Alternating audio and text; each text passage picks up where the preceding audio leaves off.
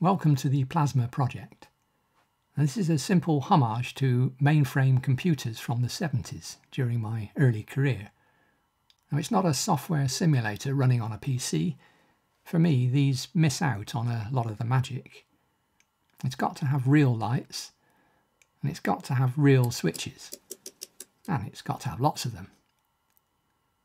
Now, all of these disappeared when microcomputers came along, and to me they lost that sense of awe and all that hands-on fun.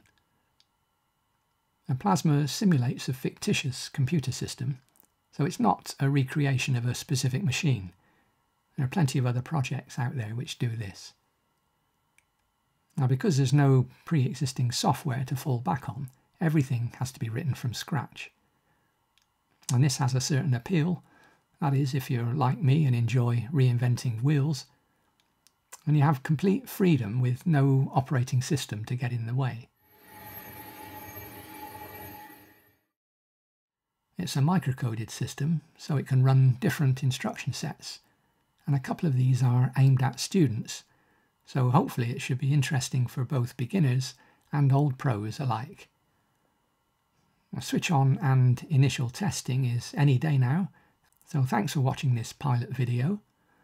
Look out for part 2 and wish me luck. If it all goes pear-shaped, there's always plan B.